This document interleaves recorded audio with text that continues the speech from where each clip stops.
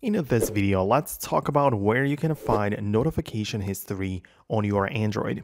So whenever you receive a notification on your phone, it's going to be part of the notification panel, which is accessible upon swiping down from the top. And you can see, obviously, all of the current notifications. But since you have the option to clear them or swipe them away, it is possible that you're going to miss some of them.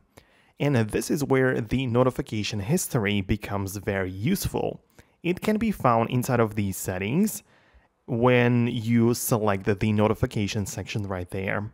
Then you need to proceed to the advanced settings, and notification history is right there. So at first you need to know that it's very important that you have this option turned on because it doesn't come automatically.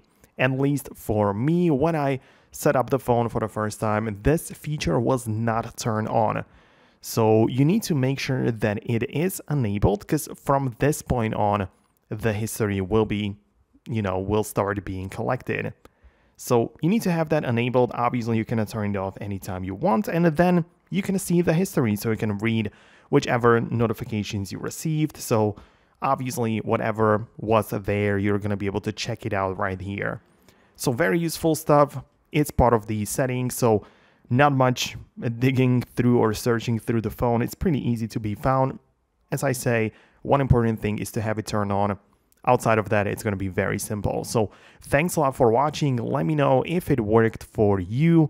Most definitely subscribe for more guides and videos like this one, and I'll see you in the future one.